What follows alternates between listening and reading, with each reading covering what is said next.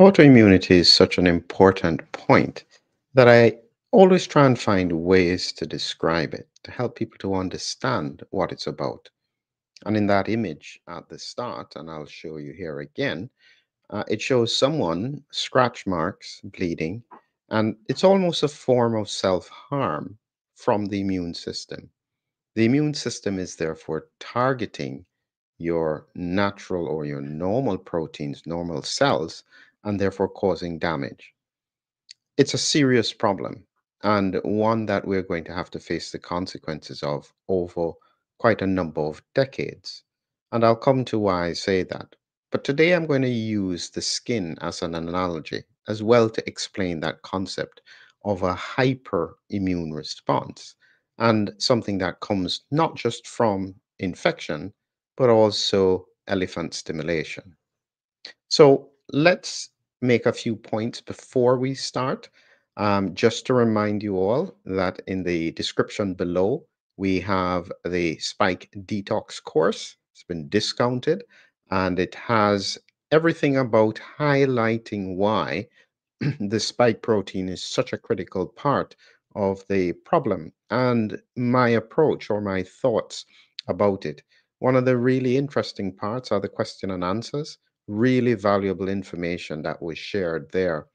Additionally, coming up in another few days or in another week or so is the outbreak of a disease X, as I call it, almost the neurological COVID storm in India with Guillain-Barre syndrome.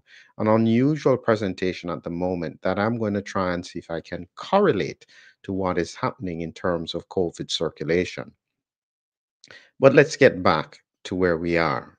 If you've just joined, I'm talking about the fact that autoimmunity is a critical point, damages our cells and makes us or the immune system target us in some way, which causes quite a lot of problems. So, a few thoughts for you to get in terms of why I think this is so important. The first thing is that the immune system needs to be in balance.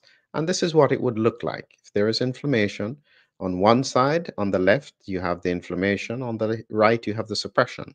And both of these work together to try and keep the immune system in balance. Anything that is, if this is not enough and there's too much suppression, you don't get healing. If this is too much, then you get inflammation. And this balance is really the critical thing that I'm emphasizing now, in that it's not just about the fact that you have, say, a strong immune system, because an overly strong immune system is autoimmunity, hyperimmunity. And what we seem to be finding is that the immune system is like triggered by this spike protein, which is like a Velcro ball, a Velcro grabber with the tennis ball stuck onto it. And this characteristic of the spike protein is really one of the main reasons why the immune system overreacts when it gets exposed to it. And you can see here when I show you the spike protein with all these other proteins attached to it, this, if it gets picked up by the immune system, can trigger autoimmune responses because the immune system sometimes can't differentiate the spike protein from some of these other normal proteins that could bind to it. So, this is pretty important for us to try and see if we can address. And in order to let you grasp this concept, I've brought up an idea with regards to the skin. You can tell me if this works afterwards. Let me know what you think. So, I'm going to show you essentially what it looks like in terms of the skin healing process. If you imagine there was an injury, this is a cut, there's some bleeding from the blood vessels, and the blood then clots. And this is why the blood has all the clotting factors in it. It then clots, and then it makes a scab. And this is part two. So there's inflammation here around the cut, and that's because it's trying to heal it. And as the inflammation continues, there you have proliferation. Then these fibroblasts come in and they remake new tissue and they lay down collagen. And you see gradually the scab is falling away until it's completely gone. And then the skin starts to remodel. And that's the process of how the skin heals. And it's perfect in the sense that you get a nice clean area. And sometimes in some people, you don't even see where they had the wound in the first place. Now, to help you to understand this hyperimmune response now, you then have to think about that same process, but look at it again. This time, it's a keloid scar. This is someone's shoulder. This is a scar. They may have had an injury or surgery, and this is what happens to the skin. And it's technically excessive scar growth, which extends beyond the original wound because of deposition of collagen. It can be triggered from cuts, burns, piercings, multiple things. And there are certain people who are at higher risk for it.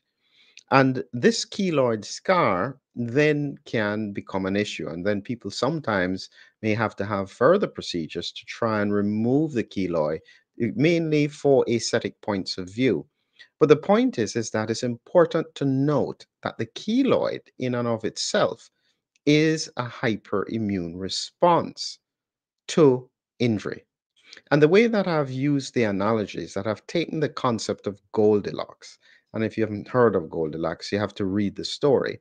But essentially, Goldilocks was wandering in the forest and came to a house where the three bears were out. They had father bear, mother bear, and baby bear, and they all had their porridge. And Goldilocks was busy tasting all of the porridges to try and work out which one she liked. And if you remember that story, you can see here that in this one, Goldilocks thought it was too cold. In this one over here, it was too hot. But in the middle, it was not too hot, not too cold, it was just right. That's how your immune system works. And that's a really important point, is that it needs to be just right. A hyperimmune response is too hot. Too low a response, it's too cold. But it has to be perfect or just right. And that's the way that you look at the immune system. Because in terms of skin healing, if the immune system and the inflammatory response is too high, then you get what appears as a keloid. You can see here the breakdown of the skin, and underneath the skin, this area is hyperactive. There's more collagen, more fibroblasts, and therefore it ends up with the skin protruding. So it's not nice and smooth. And this characteristic is a hyperimmune response. So, as everything in terms of the body, it's about balance. That's what you want to get. If you get balance, you get health.